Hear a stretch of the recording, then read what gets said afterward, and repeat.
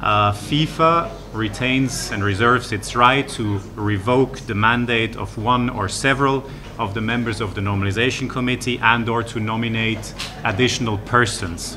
Obviously, such a move would have to be motivated by due reasons.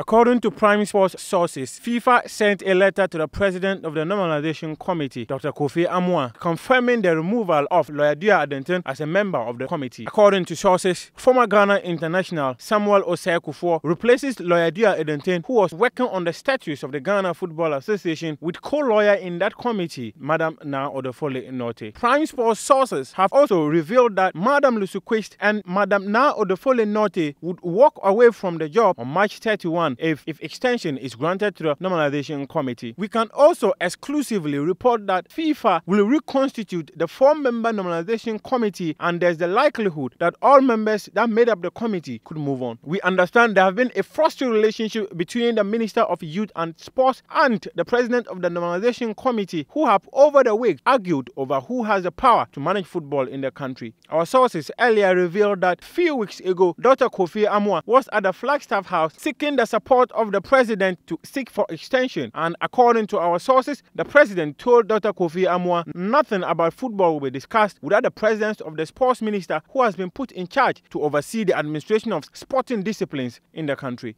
Lawyer Dua-Adonten is expected to leave the committee with immediate effect. FIFA will be in Ghana in the coming weeks to reconstitute the Normalization Committee, as they are likely to give them an extension to conclude their mandate by August 31, 2019.